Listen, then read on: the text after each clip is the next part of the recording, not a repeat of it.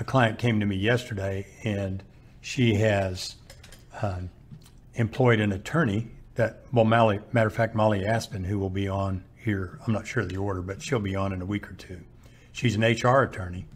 So I had a client who was stressing over some personnel issues, how to handle them, what's the proper way to dismiss this person, how much do I have to take before I can say enough is enough.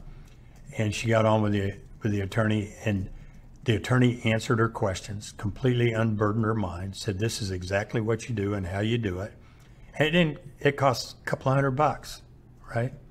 She brought up the same point that she had always assumed that health insurance was too expensive for a real small company, until she got with one of our guests that we had on, Holly Pepler, that we had on a few weeks ago, and explained that, hey, really almost anybody can afford health to provide benefits at a different level.